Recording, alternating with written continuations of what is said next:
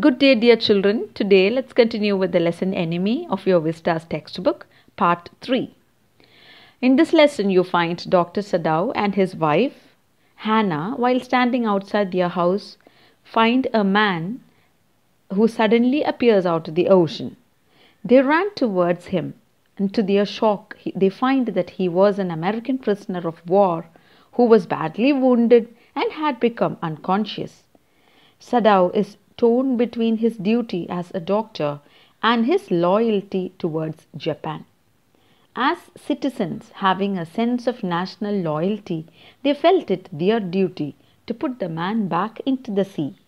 However, soon they rose above narrow prejudices and brought the man into their house. Even though they faced open defiance or resistance from their domestic help, they are able to look after the man. Sadao, being a doctor, performs the operation on the American prisoner, and Hannah helped him with washing the person and also giving him anesthetic. That is where we have stopped in the last class. We will continue. She crouched close to the sleeping face of the young American.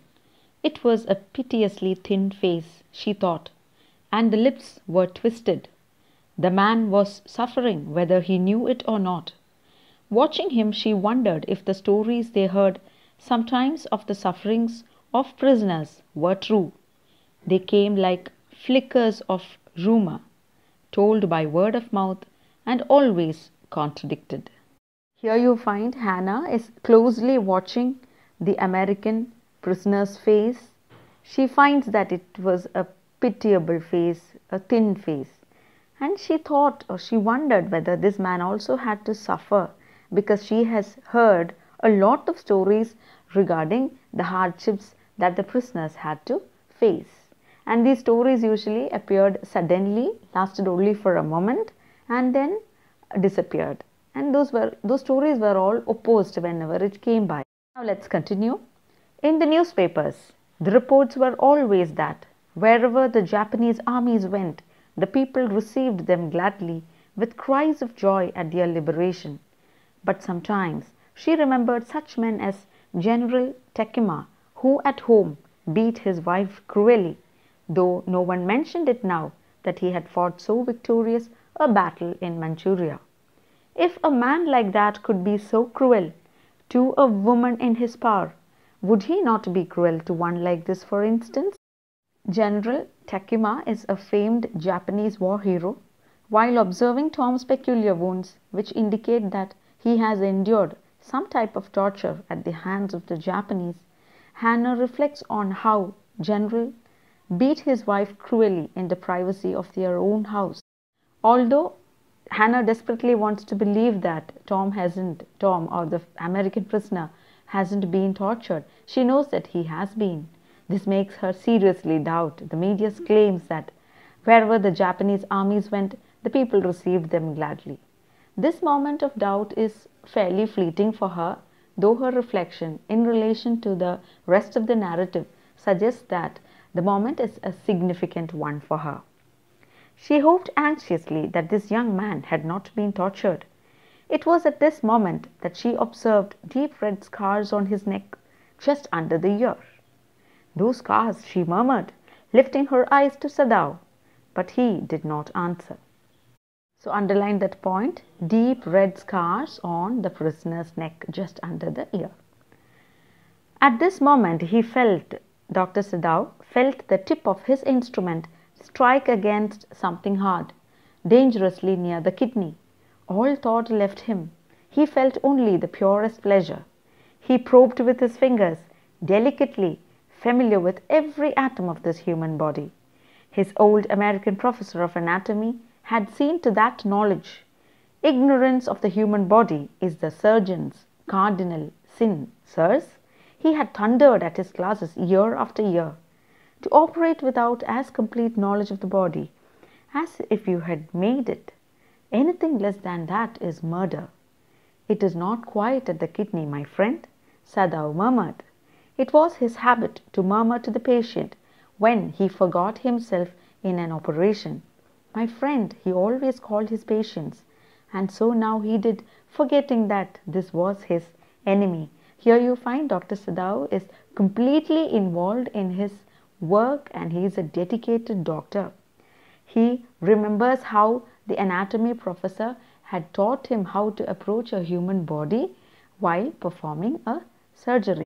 He even addresses this prisoner as his friend even though he was his enemy, because he was so used to calling his patients friend while performing the operation.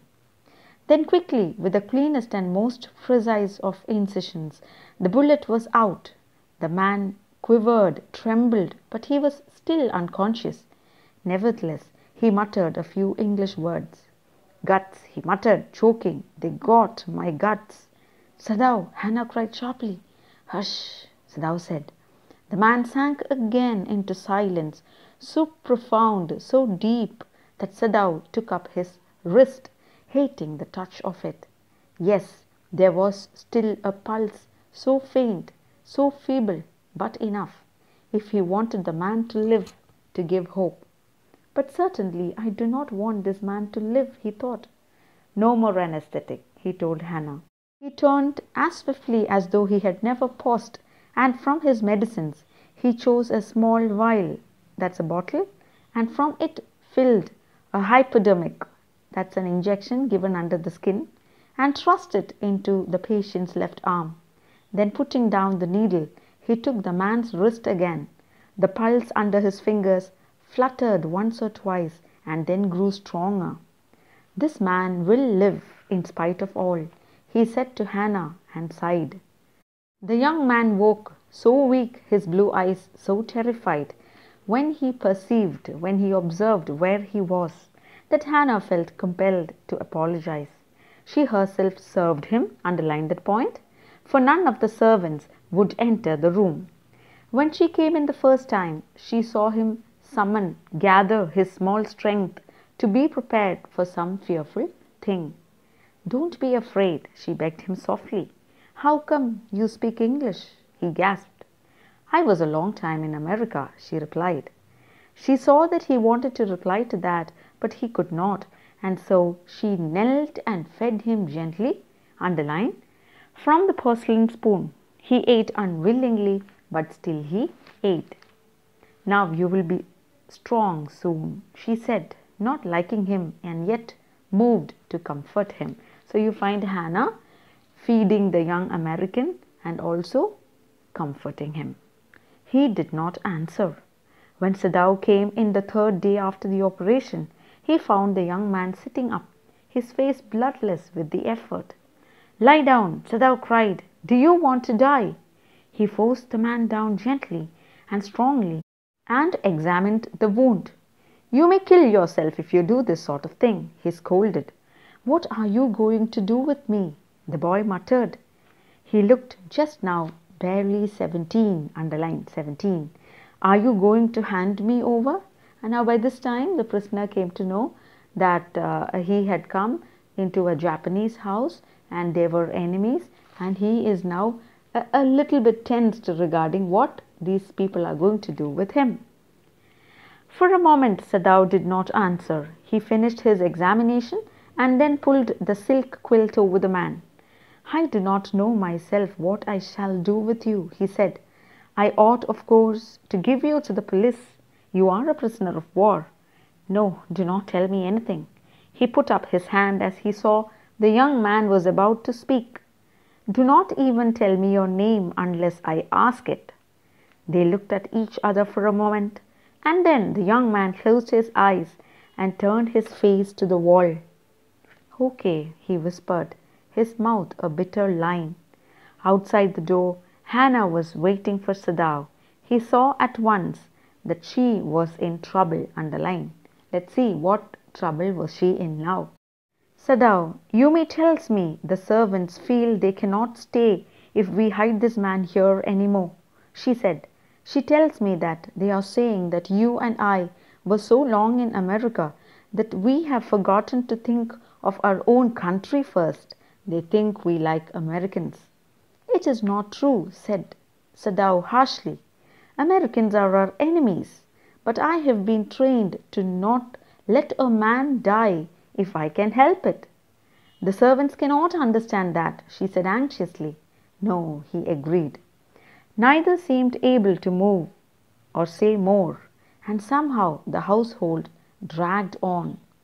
The servants grew more watchful. Underlined, that's an important point, the reaction of the servants. They grew more watchful. Their courtesy was as careful as ever, but their eyes were cold upon the pair to whom they were hired. Underline those points. Reaction of the servants. "It is clear what our master ought to do," the old gardener said one morning. He had worked with flowers all his life and had been a specialist too in moss. For Sadau's father, he had made one of the finest moss gardens in Japan, sweeping the bright green carpet constantly that not a leaf or a pine needle marred, destroyed the velvet of its surface.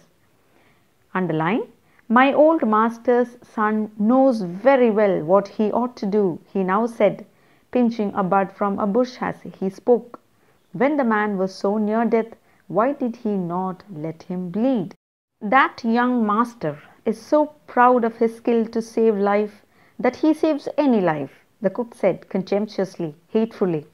She split a fowl's neck skillfully and held the fluttering bird and let its blood flow into the roots of a wisteria vine, that's a climbing plant. Blood is the best of fertilizers, and the old gardener would not let her waste a drop of it. "It is the children of whom we must think," Yumi said sadly. "What will be their fate if their father is condemned as a traitor?" So here you find, though all the servants are involved in their day-to-day works, they are discussing about the American prisoner at home, and they are totally upset regarding the fact. They did not try to hide what they said from the ears of Hannah as she stood arranging the day's flowers in the veranda nearby, and she knew they spoke on purpose that she might hear. That they were right she knew too in most of her being, but there was another part of her which she herself could not understand. It was not sentimental liking of the prisoner. She had come to think of him as a prisoner. She had not liked him even yesterday when he had said in his impulsive way, "Anyway, let me tell you that my name is Tom." She had only bowed her little distant bow. She saw hurt in his eyes, but she did not wish to assuage it, to calm down it. Indeed, he was a great trouble in this house. As for Sadao, every day he examined the wound carefully. The last stitches had been pulled out this morning, and the young man would, in a fortnight, be nearly as well as ever. Sadao went back to his office and carefully typed a letter to the chief of police reporting the whole matter. Underline that point. He wanted to actually inform the superiors regarding the presence of an enemy soldier. On the 21st day of February, an escaped prisoner was washed upon the shore in front of my house. So far he typed, and then he opened a secret drawer of his desk and put the unfinished report into it. So here you find again Sadao is trying to write a report, but he is not able to finish the report. On the 7th day after that, two things happened. Underlined that particular sentence. There's a question. What are the two things that happened on the 7th day? In the morning, the servants left together. Underlined, that's the first point. Their belongings tied in large square cotton kerchiefs. When Hannah got up in the morning, nothing was done. The house not cleaned and the food not prepared, and she knew what it meant. She was dismayed and even terrified, but her pride as a mistress would not allow her to show it. Instead, she inclined her head gracefully when they appeared before her in the kitchen, and she paid them off and thanked them for all that they had done for her. They were crying, but she did not cry. The cook and the gardener had served Sadao since he was a little boy in his father's house, and Yumi cried because of the children. She was so grieving that after she had gone, she ran back to Hannah. "If the baby misses me too much tonight, send for me. I am going to my own house and you know where it is. Thank you, Hannah said, smiling. But she told herself she would not send for Yumi. However, the baby cried. She made the breakfast and Sadao helped with the children. Neither of them spoke of the servants beyond the fact that they were gone. But after Hannah had taken morning food to the prisoner, she came back to Sadao. Why is it we cannot see clearly what we ought to do? She asked him. Even the servants see more clearly than we do. Why are we different from other Japanese? So here Hannah is facing a difficult situation. All the servants had left and she is quite surprised at the fact why they are not able to understand and see clearly what the servants were able to. Sadao did not answer. But a little later he went to the room where the prisoner was and said brusquely, rudely, Today you may get up on your feet. I want you to stay up only 5 minutes at a time. Tomorrow you may try it twice as long. It would be well that you get back your strength as quickly as possible. Here you find Dr. Sadao is a bit rude to the prisoner. He wants him to practice daily and get back to his feet as early as possible. Somehow he wants to get rid of this trouble from his house and get things back to normalcy. He saw the flicker of terror on the young face that was still very pale. Okay, the boy murmured. Evidently, he was determined to say more. I feel I ought to thank you, doctor, for having saved my life. Don't thank me too early, Sadao said coldly. He saw the flicker of terror again in the boy's eyes, terror as unmistakable as an animal's. The scars on his neck were crimson, dark red for a moment. Those scars, what were they? Sadao did not ask. So you find Tom is trying to tell something more to Sadao, but Sadao is not interested to get to know more about this prisoner. Thus we come to the end of part 3. Thank you.